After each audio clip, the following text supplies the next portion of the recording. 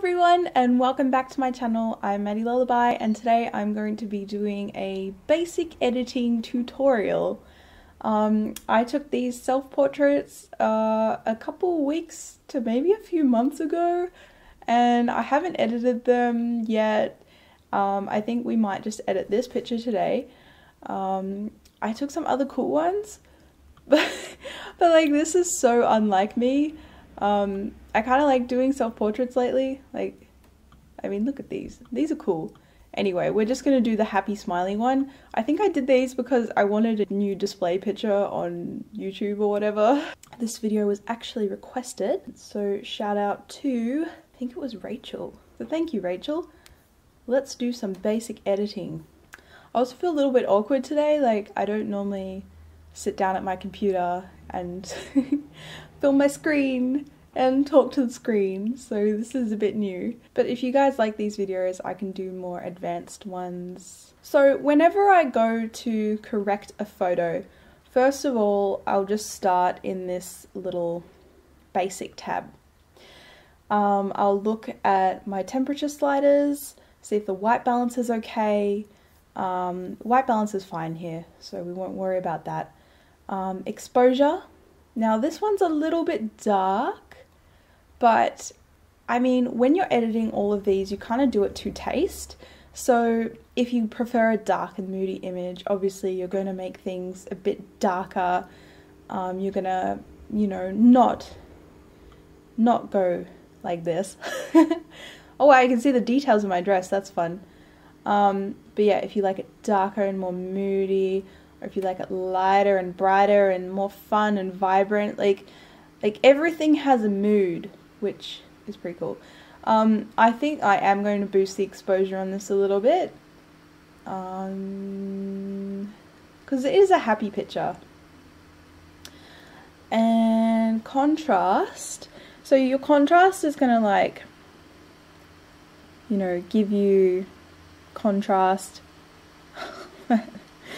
So good at explaining things. Oh god, if you can hear my computer making its wind noises as the fan's trying to cool down, I'm sorry, that's really annoying.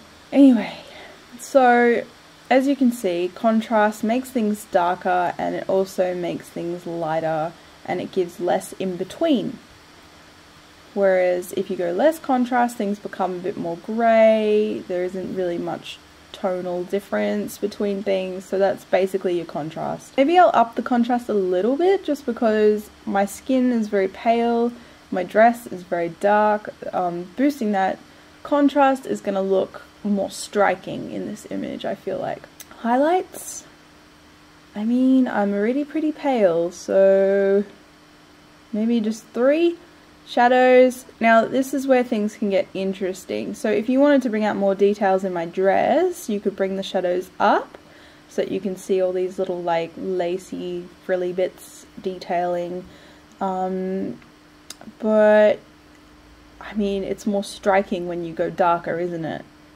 I'm liking the darker, although okay, I'm gonna go +8. There we go. Alright, now whites. Always check this histogram as well, guys. So you kind of don't want to blow out any of the shadows, which is here. You don't want to blow out any of the highlights, which is over here. As you can see, my blacks go up. So I have like most of my tonal range darker right here. Middle tonal range is here. I don't have much here, but I have like a little bit of tonal range up in the highlights. If you were to blow out your highlights, you'd slide it all the way here and see how this bar at the very end is blown up. That means I've lost like all this detail in this curtain. Not that I care, I'm probably going to get rid of that. But I've also lost detail in like some of these areas, like the highlights over my nose and my cheeks. Yeah, you don't want to do that. Also, if you blow out your shadows, I mean you could go for this look if you wanted to, but I don't really like the heavily contrasted look. Anyway, so whites. So basically you can see up here when I push the whites, The tonal range moves closer to the end, and that's when I start to lose detail, when that bar goes up. So we'll leave them here. We'll boost them. Oh, it's actually boosting them a lot, isn't it? Okay, I'll just boost them to 20. And okay, blacks. So I do tend to like the darker look. Although look, can you see that? In this tonal range, we're losing tonal range when we do this. We push them back. So maybe I won't push them back. Oh, I will just leave it there. Clarity.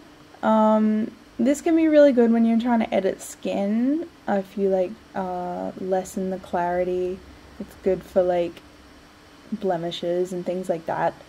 You probably wouldn't like make this really clarity. I mean, it's a style. Everything's a style. Everything's a choice. I think it looks a bit hard on my face. And as a woman, I want to look soft and beautiful. So I'm going to lessen the clarity a little bit. But generally, I probably don't touch this slider very much. Vibrance. There's a difference between vibrance and saturation. Vibrance is better for skin tone. It boosts, like, it just softly boosts the colors of the image, whereas saturation really brings out any color, like it just doesn't care. It wants to kill all the skin tones. See, like, this is a nice, like, boosting of colors, whereas saturation is like, oh my god, now I'm a carrot. I'm going to boost just my Vibrance slider because I love my red hair. I want to bring that out. So 26. That looks pretty good to me. Now this, on camera raw, these are your little tabs. And now I've gone over to the tonal curve tab. What you can do here is you can do a slight S curve, which is always really nice in photographs. So basically you just bring up, it's like a slight S, if you can see that. S, yep.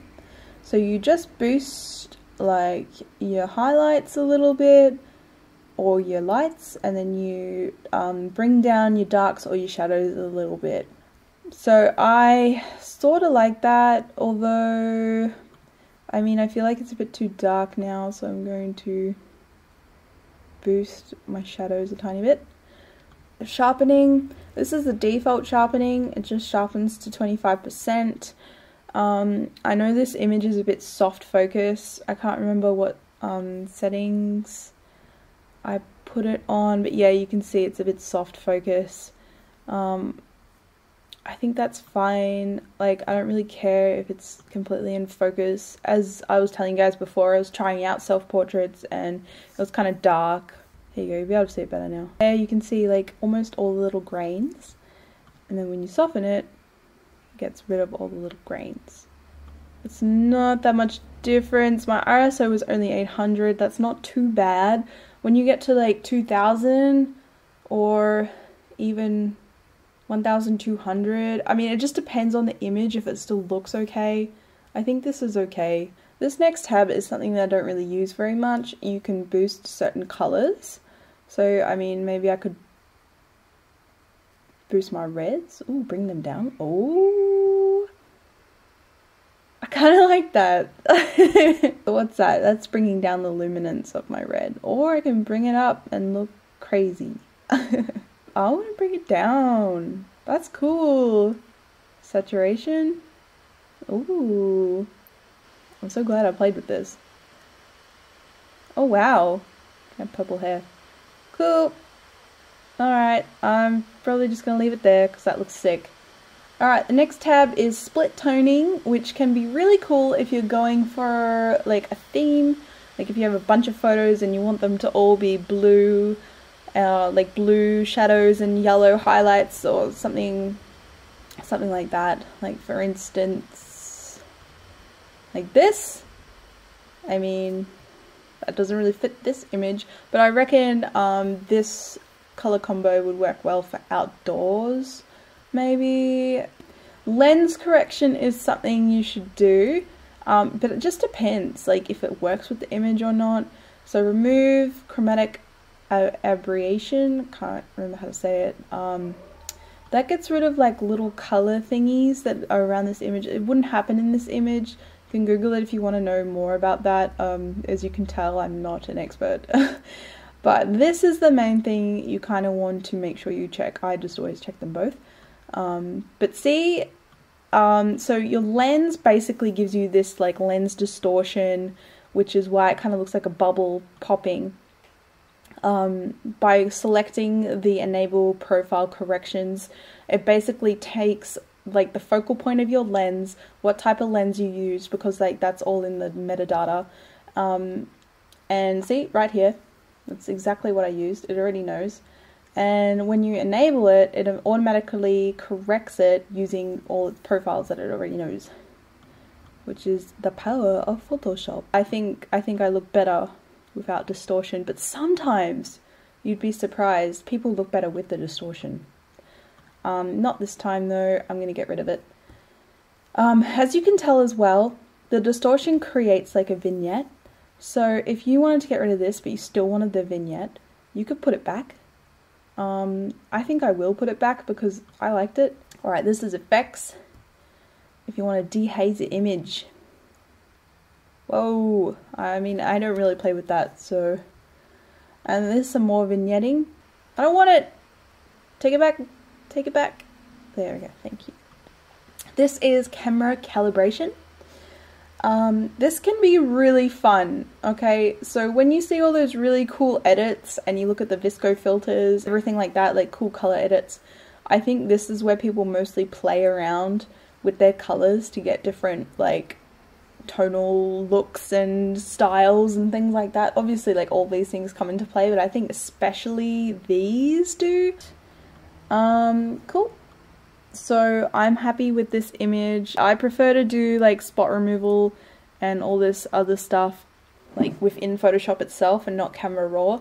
I know you can get a lot done in Camera Raw, but I just prefer to edit in Photoshop. So I would love to show you what it looked like beforehand. You can kind of see, that one looks fairly similar. So there we go. So this is before. It's fairly a flat image. There's not a lot of pop happening. And then in this one, there's a lot more pop. You can see my red hairs coming out, all nice. I brought out my skin tone. I think it looks really good. And then let's finish this off in Photoshop. Okay guys, so I've just been editing this footage and I've realized that this video is getting a bit too long, so I'm going to split it into 2 parts. Next time in part 2, or whenever I upload part 2, we do this. So basically we haven't changed that much, but I'll explain what we have changed. I fixed this background. I've also fixed, oh, I can't zoom in properly here, but I've also fixed like some eye wrinkles. This arm was very yellowy in the first image, and then I fixed the skin tone here. I've also done some slight dodging and burning on my face.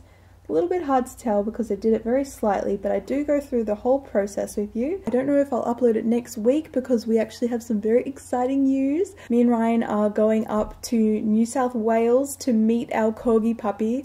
We've been trying to get a corgi puppy for so long and we're going to finally go up and meet them. So I think next week might be a video on our corgi puppy. Like this video if you liked it, subscribe if you want more.